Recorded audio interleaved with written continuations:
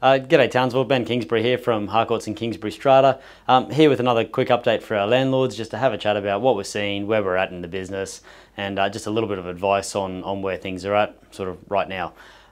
This afternoon we've seen some extra announcements from Scott Morrison, a really big package to support business and to support employment, so it's going to be really interesting over the next couple of days as we see some more details for that come out. Certainly within our business we're seeing operationally everything is pretty much the same as it was last time we spoke. We have got some more people working from home. We're a little bit of a split team, but we're working with that, and we have closed the office doors fully, so no one's visiting our office whatsoever aside from landlords that come along to pick up keys. We've got all the information out the front for people that need to pay rent, that sort of thing, as to how they go about it, and just working with that as best we can. One of the questions that's been coming up time and time again is, what if my tenant is in rent arrears? What are we doing? Are we contacting those tenants? Are we having a chat to them already? Look, in short, what we're doing is we're waiting for tenants to approach us.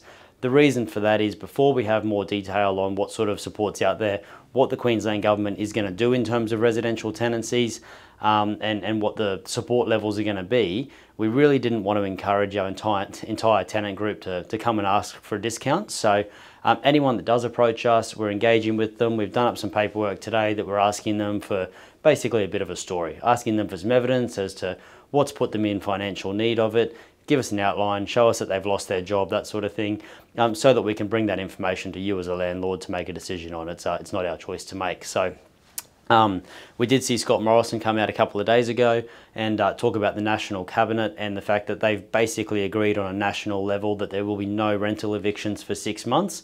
Certainly at the moment there's a lot of work being done by advocacy groups like the REIQ, going to make sure that when the Queensland Government does legislate this, that hopefully there's protections in there that, first, they've got to have a burden of proof. Secondly, if there's another reason to end the tenancy, so if you've got a tenant that's not looking after your home or other issues, or you've sold the home, or all those normal triggers that you would normally have to end a tenancy, basically just that this protection will apply to the financial need for assistance that someone that's been impacted by COVID-19 has had.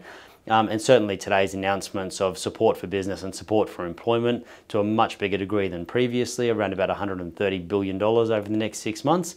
Certainly some of those might take the pressure off and might alleviate some of those questions that would have otherwise come through. So look, generally moving through as best we can, as I said. Any questions you've got at all, please feel free to email, come to us and approach us, have a chat. It's something that we're learning as we go along as well. It's certainly an issue that the world, Australia, Townsville and our business has never dealt with, so we'll do the best we can to help you out along the way, and yeah, thanks very much. I hope you're all looking after yourself. Cheers.